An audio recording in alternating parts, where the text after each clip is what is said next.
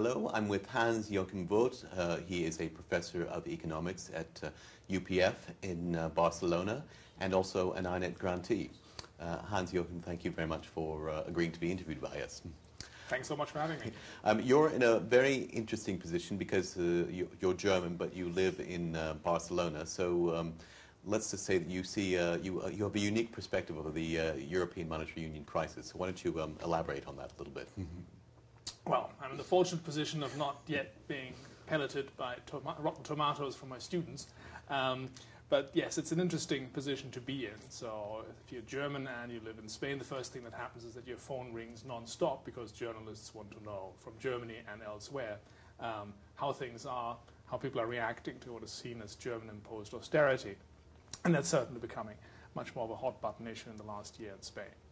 And in fact, the German-imposed austerity, you've actually been one of the more eloquent critics against that. It's not a popular position that you've taken in Germany, but you have also, you've been pointed out, and I think very rightly so, that there's increasing strains that are developing all across the continent as a result of these policies, and yet that view doesn't seem to be getting any kind of traction in Berlin. So I think if you think about the ability to service debt, and most of Southern Europe has a debt problem, then we always talk about this as economists and on the part of German politicians as if this is a technical problem, as if there's a certain amount of debt that simply mechanically needs to be serviced, you need a primary surplus figure to do that, and once we hit it, we're done. And the thing we seem to forget and neglect is that it's mostly the willingness to pay, rather than the ability to pay, that determines whether these debts can be serviced. And every country has a breaking point. The US has one, Germany has one, Spain, Italy, and Greece have breaking points too, where the level of austerity becomes so painful that the political system can no longer actually deliver it. And do you think we're at that point now? I think we're getting very close to it, and I think we don't really know where it is. So it's clear that we hit it in Greece. Yeah. I think we might be getting there in Spain. We're headed towards 30% unemployment. Youth unemployment is above 50%. You have to take these figures with a pinch of salt in the sense that even in periods of full employment, the stated unemployment figures were around 7 or 8 in Spain.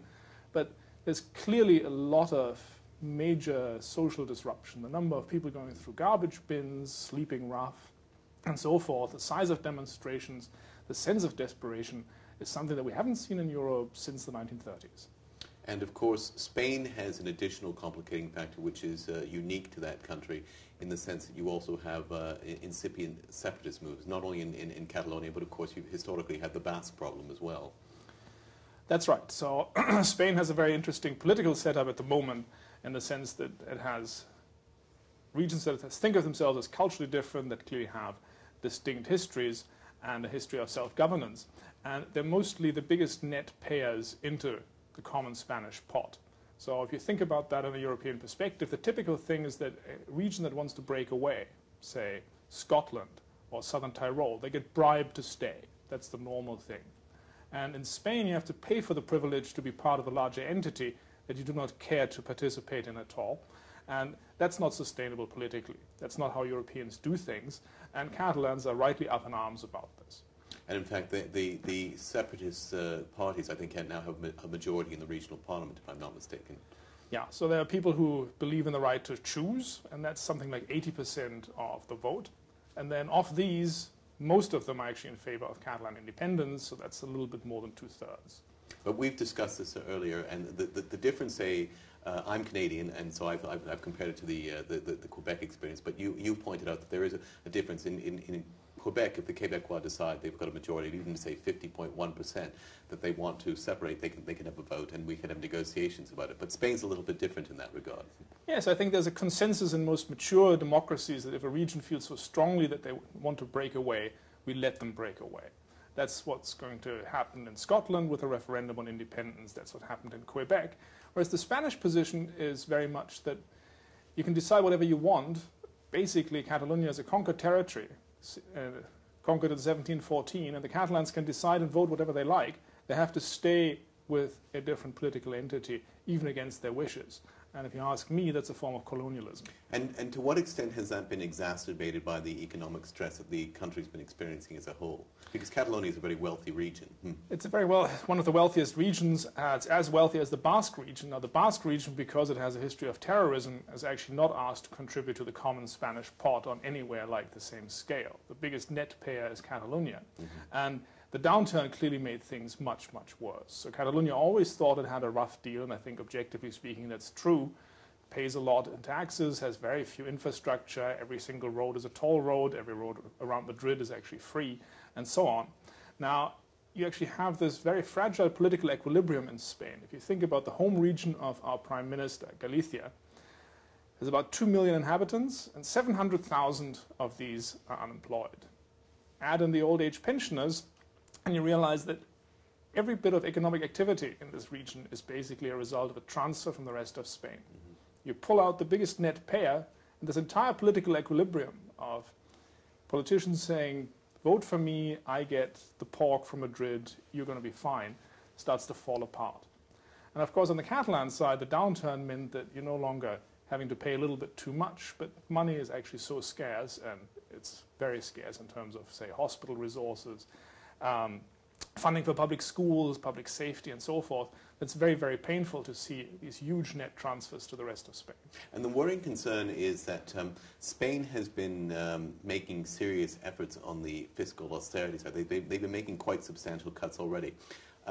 Now, of course, under the OMT, the outright monetary transactions policy announced last summer by ECB President Mario Draghi, if Spain decides to accede to the program under which the ECB would effectively backstop their debt, they're going to have to do so with more conditionality, and for conditionality read austerity. And the concern, of course, is that the next thing that's going to be attacked is the public pension fund system, which is the last major prop for income support in the country. So that must get you pretty close to the breaking point, I would think, as far as Spain goes. Yeah, so Spain, I think, is an interesting case where you sort of see in slow motion something that we've seen in Greece as well, where every year the government says the deficit's too high, we're going to cut expenditure, we're going to hit our deficit figures, bringing it down last year, the plan from 8 to 5. And as a result of cutting as much expenditure as they do, economic activity slumps, tax revenue is much lower than expected, and you end up with the same deficit figure that you had before, but a smaller economy. And because it worked so well, we're going to do the same thing again this year. And you're right, if the Spaniards graciously allow themselves to be rescued, and they're having a bit of a power game over this, then there's more conditionality down the line. Well, it's an elaborate game of bluff, and of course, with what's happened in Cyprus, one wonders whether that's going to trigger yet more deposit flight, which will in fact force Spain under the ECB's friendly arm, shall we say. That's an excellent point you raised, Marshall, because Cyprus so far, I think, has not loomed large in the minds of Spanish savers. And that's a bit surprising. And I think it's one of these things that might be slow motion, that you don't see much of a reaction in the beginning. But gradually, I think it's going to change the way people think about the safety of financial institutions. Until now, we've worked very hard to convince people to keep their pennies in banks. The holders of preference shares in Spain have had a very rough deal recently to deal with. And that, in conjunction with the Cyprus deal, where for the first time we've actually said, you know, money in banks may not be safe, better think about it, could actually easily lead to the next source of major financial instability in Europe. And the preference share policy is a very interesting one because, of course, these preference shares were sold to Spanish depositors, as I understand it, as being virtually as good as deposits. They're going to be safe. And then, of course, the banks get into trouble. And effectively, these people are being forced to take mandatory haircuts, much like the uninsured depositors in Cyprus. That's exactly right. So these were basically sold to people like savings deposits, just with a higher yield. The banks guarantee that they would always be sold and taken back at par. And what they actually did was not that the bank took the other side of the deal, but they just find another saver who wanted to buy if you were the saver that wanted to sell. And this is a result of poor, lax regulation. So at some point, the Bank of Spain stepped in and said, you can't do this anymore. And all of a sudden, the price of these preference shares fell to their market value, which is about 40 cents on the euro. So as a result, even if your bank is still in business, you've lost about half, and then some of these banks have gone out of business, and the people who thought that they had simple savings deposits have lost everything that they put into the savings vehicle. Is there actually a deposit insurance scheme in Spain as there is in the other European Union countries? Yes, Spain has the standard. And it's 100,000? Yes, up to 100,000 everything is guaranteed, but of course, as we learned the painful way, all of these guarantees are only worth as much as the promises of politicians. And these are the same politicians who said no Eurozone country will ever go bankrupt. And of course there is an additional problem, because of course when you have a deposit insurance guarantee in the US or in Canada, for example, it's much more credible because ultimately it's backed by, say in the US, the FDIC is ultimately backstopped by the Treasury, so you have the government behind that guarantee. And the same thing in Canada.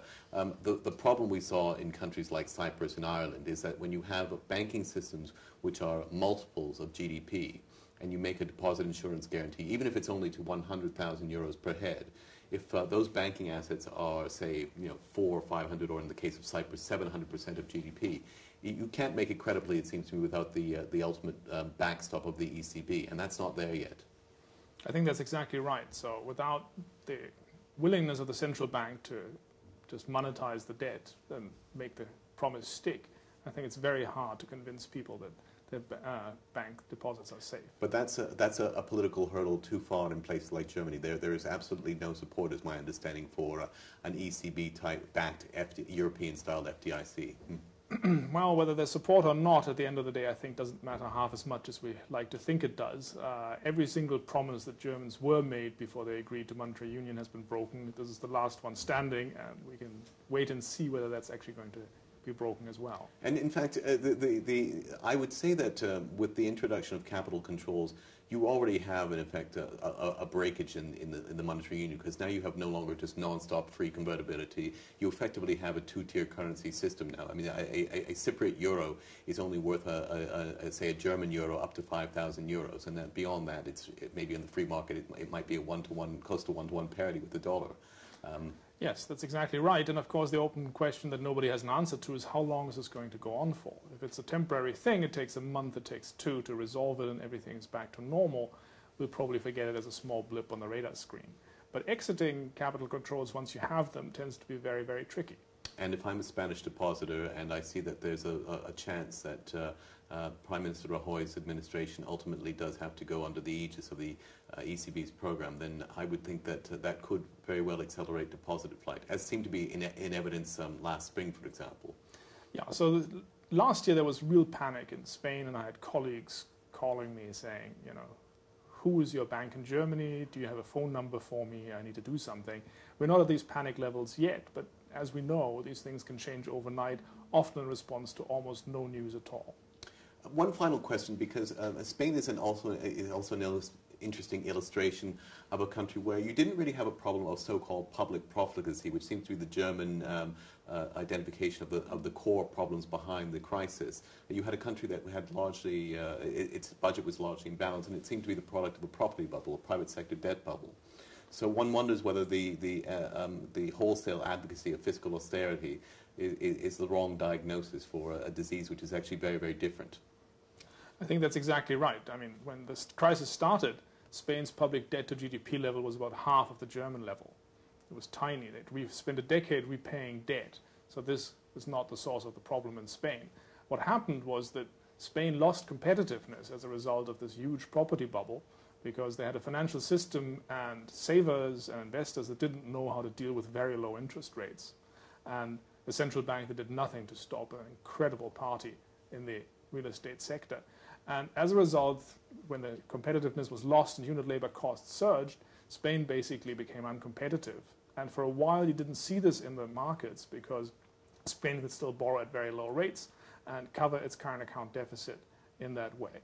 And once that music stopped, once you could no longer actually just import capital to cover your deficit and the balance of payments, what happened then was that you now need to actually regain competitiveness by lowering wages, lowering prices. We know that in countries and economies as rigid as Spain, with a lot of nominal stickiness, this directly translates into very high rates of unemployment, very low capacity utilization, huge drops in nominal GDP.